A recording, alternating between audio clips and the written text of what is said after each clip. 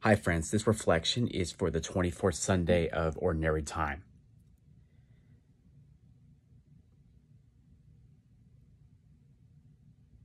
Have you ever passed the quiz but failed the exam? Well, we kind of see that a little bit in the Gospel of Mark when we have the account where Jesus talks about, well, first he poses the quiz, like he's quizzing his apostles. Who do you say that I am? And of course, he gets all these answers. And then Peter finally says, wait, you're the Christ. And of course, he succeeded. But here's the thing. There was an exam that came afterwards. And of course, this is something that we have to grasp with as we progress in our spiritual journey. You see, Peter passed the quiz, but there was an exam and he failed it. You see, Christ was talking about what was to come, which was, and we see this a lot in the Gospels, particularly in Mark, in which Jesus foretells what is to come. And of course, it would be his passion, death, and resurrection. But of course, Peter would say, oh, that's not going to happen. It's not going to happen. He denied it, of course, which was a fail. And Jesus rebukes him because he sensed the presence of Satan. He goes on to talk about what should we strive for in our lives, and that is to learn sacrificial love. And that symbol of sacrificial love is seen in every crucifix in the church. You see on there's a cross, and then you have Jesus on there. He showed us what love is, sacrificial love. It means you lay down your life for others, as Jesus told him in the Gospel of John.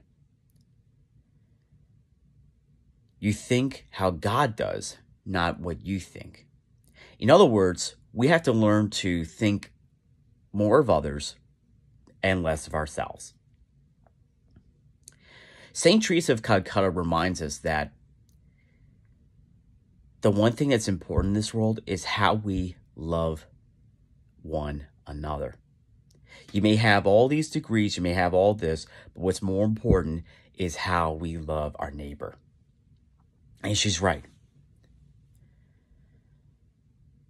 Every time I look at the crucifix, I see how I'm supposed to love. And on that cross, Jesus prayed. He forgave those that trespassed against him. He asked God to forgive. How often have we asked God to forgive people who have done things that were against his will? You know, it's fitting because September 14th was the feast of the exaltation of the cross. And Lift High the Cross, a very common Catholic song. In the refrain, it says, the love of Christ proclaim, till all the world know his sacred name. And I think that's something we need to reclaim, but at the same time, proclaim. We have to claim it and then proclaim. We have to claim that Christ is God. Nothing more, nothing less. We also, too, have to ask people, like, I always think of this, too, like, how often do people, say things about you? Like, say, if you were to ask somebody, like, well, who do you say I am? And people would say, like, well, you're this or that. But who do you say? The key phrase in that question is, who do you say? And oftentimes we get caught up with what everybody's saying. It's kind of like, I would say, indirect support of gossip. People like to say this about you, but what do you think? For me, I look at Christ and I see him as someone who is my navigator.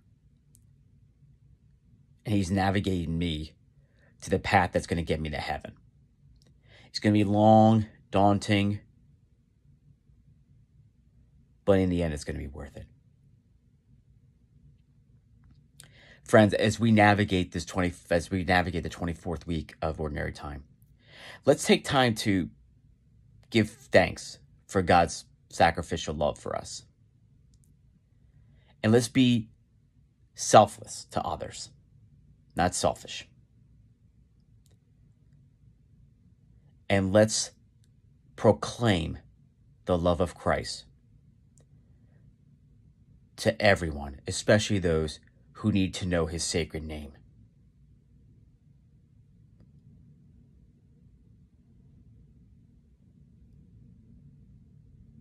Are you ready to take up the crosses in your life? The time to do that is now. God bless.